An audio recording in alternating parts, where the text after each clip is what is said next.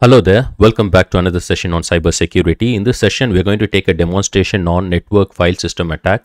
So we're going to use Kali Linux, and from Kali Linux, we're going to try and access a shared file from across the network from a victim machine. So before going into this attack, let's see what is a network file system. What is the use of this? A network file system is nothing but a distributed file system protocol that allows the access of files and directories on remote computers as if they were local. So let me put it in simple words. Say we have two systems. There is a directory in the system which contains a set of files. Let's say the file name is L. A remote system, a user from a remote system will be able to access this file as if that file is available locally. So he'll be able to read, write, do changes to the file using his own operating system commands. So you're accessing a file that is present remotely, but it will be like that file is present on your system, on your drives, and you can make modifications to the file. The use of network file system is for distributed file systems. That is, you can access files from a remote system as if they were local to your system. So you can create, remove, read, write, set file attributes, and you can do a lot of things, and it depends on the kinds of permissions you give to the user on this file. See, you can give read write, you can just mention read access, you can let any system to access this file, any user from any system to access this file, or you can limit the users by using the IP address. So here it comes to configurational, it comes to the settings that you make to your network file system that matters the most. So if you misconfigure your network file system, say if you allow access to the files from any system and you're not going to have any restrictions, you're going to give read write access, you're going to give root access, then it's going to be the hacker's time. He's going to come in, take your file, modify it, get root access to your system, and it's going to gain more privileges and then do a lot of damage to your system. So we're going to understand all these things using a demonstration, and let's take a quick look at the lab setup for this demonstration. So I have my Windows operating system, Guest OS, on which I have my VirtualBox, which is 7.0 version, and on this I have Kali Linux running, which will be my attacker system, and I have Metasploitable 2, the vulnerable Linux machine. So on this machine I have installed this NFS server, and after installation of this NFS server I have made changes such that the home directory is the directory that is getting shared across for this remote user. And for this we should first install the server, start the service. Next, what we should do is we should make the changes such that we enable this directory as the shared directory, and we also give read write permission on the directory. We also give root access for the users accessing this directory, and we'll also configure it such a way that any user from any system can actually access this directory. So it's like a wrong misconfiguration that we are doing, and that what happens sometimes we leave it with the default, and that gives more privilege to the hackers to gain access to your files. So these two machines are communicating using the host only adapter network option in VirtualBox. So this is the lab setup. So we'll first see how to install this NFS server on Metasploitable 2. Let's go to the demonstration now. Let's start with a demonstration. So here I have my Kali Linux machine, and here I have my Metasploitable machine. So this is my vulnerable Linux machine. So the first step is we need to install our NFS server. For this the command is sudo apt-get install.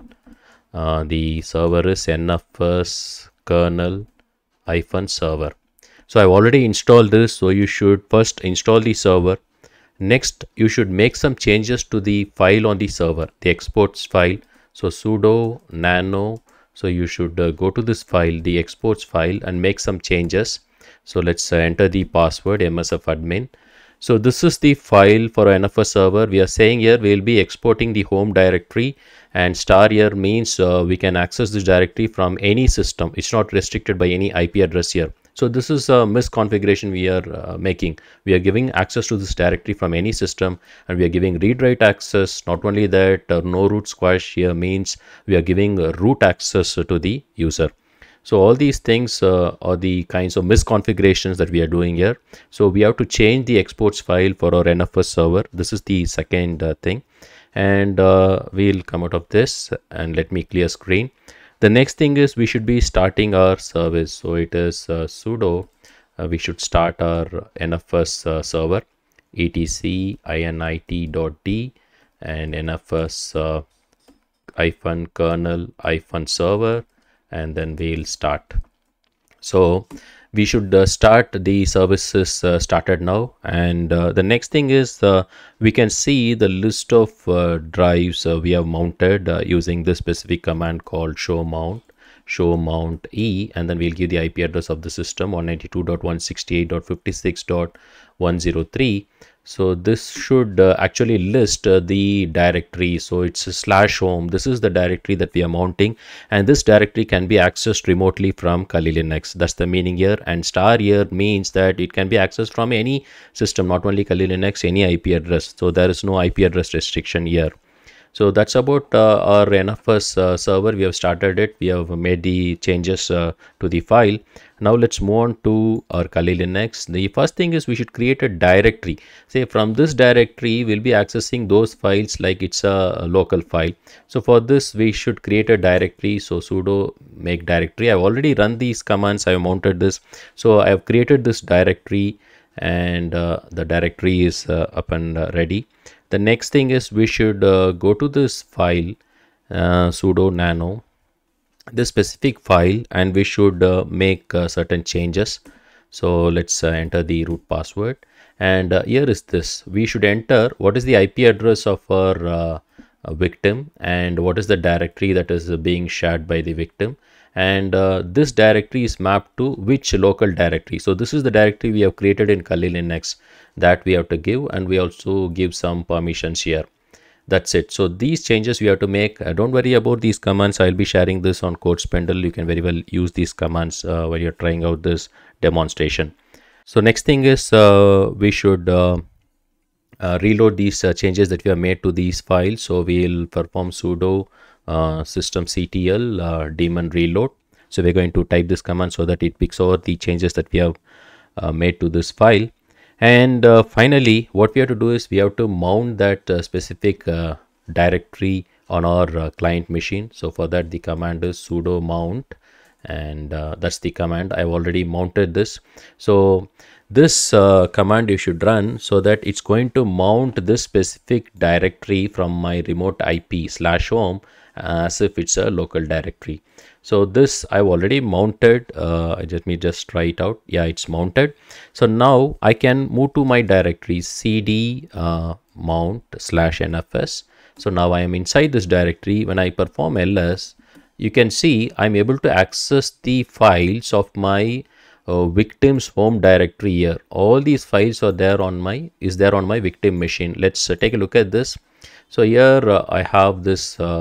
Let me traverse to home, and let me perform an ls. So you're able to see Satish copy.txt msf admin. So these files are actually in the home directory in my client, in my victim.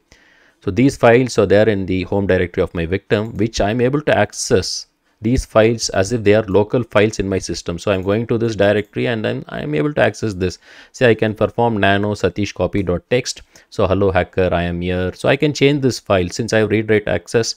Yes, the hacker Satish. So I'm not a real hacker here, but yes, the hacker Satish got your file. So I'm able to make changes to this file since I have given read-write access. Permission denied, maybe control X. Let's say sudo nano Satish copy.txt. Let's perform this, and let's say yes, Satish CJ, the hacker, knows you. Let's perform this now. See, it's written. So we are making changes to this file, which is actually present where it's actually present in the victim. Now let's perform a nano Satish copy.txt from here. Let's see whether these changes are reflected here. Yes, Satish CJ, the hacker knows you. So we are able to, this is what we are seeing in the initial definition. What is the definition?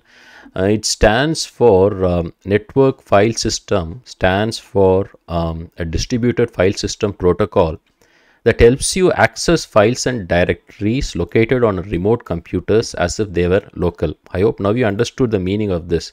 See, we are able to access the remote files in a remote system and make modifications to this as if it was a local file using our own OS commands, and that is being reflected in the client as well. So this is an NFS system. So what is the weakness here is I am allowing access from any IP. I'm not restricting it with IP. So if you're restricting that by IP in the exports file, instead of a star, you should give the IP address. So that is one of the things, and we should not give read write access to our directory so that people don't change your files. So these are certain configurational things, factors you should keep in mind while you're going with network file system. I hope you all have understood what is a network file system, the use of a network file system, how to mount a network file system, and how to share directories across systems. And finally, what are the weaknesses or what are the flaws that can occur while you're configuring a network file system or sharing a directory with users. So that's it for this session. I hope you got a good insight on all these things. If you have any questions, leave those questions as comments below. I'll be looking into those comments and I'll try and answer it to your comments. That's it for now. Have a great day.